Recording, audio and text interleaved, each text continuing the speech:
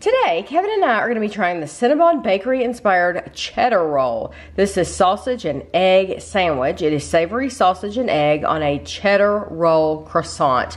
It was $6.28 at Walmart for the 2 sandwiches, and I really want to thank Jamie on Facebook for telling me that this was available, because on our trips to Walmart so far, we had not seen this, and then Jamie said, hey, wait a minute, there's one out that I've seen that you haven't bought. So thank you, Jamie, for telling me about it. You can heat these in the toaster or in the microwave. Of course, they come frozen. We are going to heat it in the toaster because if they're giving you toaster instructions, I feel like that's probably the best way to heat it. It says remove sandwich from wrapper, set temperature to 350, and heat stacked sausage and egg for 10 minutes. So let's get that going.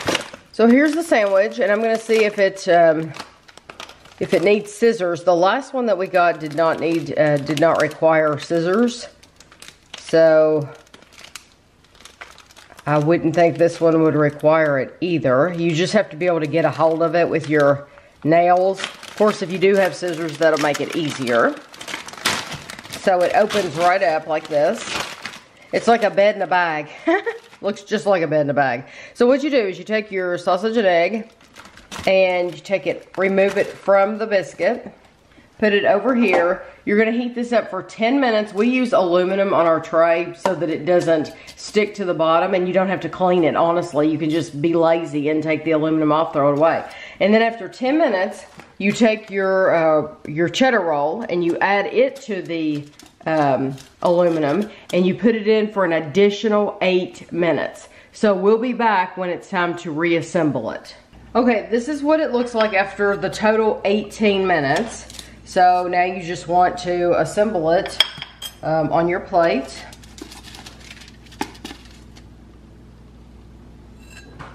Just like this. And I'm gonna take a picture of it for you, and then I'm gonna actually cut it so that Kevin and I can try it over at the table, and we'll be back. Okay, the box says, get ready to fall in love with breakfast again. We've taken a light and flaky croissant rolled with cheddar cheese, baked to a golden perfection, and served it with savory sausage and fluffy eggs. Simply delicious. One sandwich is 120 grams and it's 360 calories, or you could eat both for 710 calories. So, you know, if you wanted to save this, if you eat more calories for dinner or whatever, you could eat the entire box if you wanted to. You could eat both of them and have a big dinner. I can tell you, I told Kevin, it smells really good. Mm-hmm.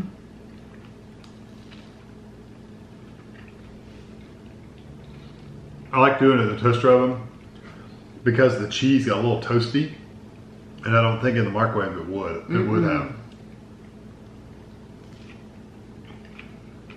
I really like the flavor of that sausage. Mm-hmm. That is good sausage. It's good, and it's not spicy either, so it would appeal to pretty much everybody. Anybody that likes sausage, you can eat this because it's not spicy. There's no tingle. I love the texture of the croissant. That it's crisp from the microwave. I mean, from the toaster oven. It's really good. Yes, I'm impressed with that. My only fear, no, it doesn't feel bad. As we said, the egg got a little toasty on the edge. No, it's good. But it didn't dry it out. Because I worried about it being dried out where it toasted, but it didn't. It's still very tender. I am not a big frozen meal type person.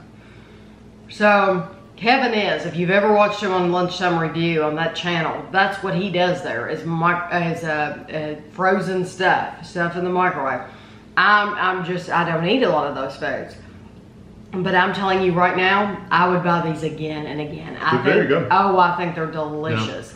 The cheese really adds more of the texture than it does flavor. I don't really get a lot of cheese flavor.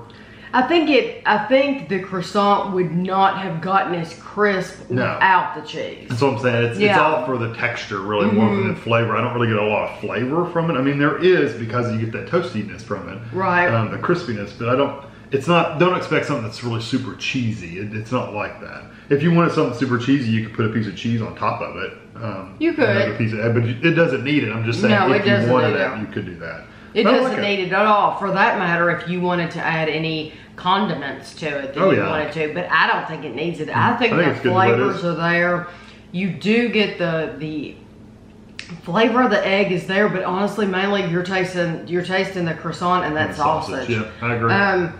But if I were to rate this meal, I would give it a 5 out of 5 just because I like it. Out of all the reviews I do, I would give it a 4. So a 4. Yeah, yeah, still really good. Kevin rates everything on his lunchtime review from 1 to 5, and 5 as being the very best. So if this were on your lunchtime review channel, you'd give it a 4. Yeah, only because of the cheese. I wish the cheese made more of an impact flavor-wise, but I'm very, very. I mean, there's absolutely nothing wrong with it. So try it out, and I think in the microwave it'll be good. Just know you're not going to get the texture, but I don't think you're going to get quite the crispiness from it. If you have 18 minutes, and that's the thing about nowadays, we're used to everything being ready. Especially if you're eating for lunch. Exactly, or breakfast or whatever, you're wanting something quick.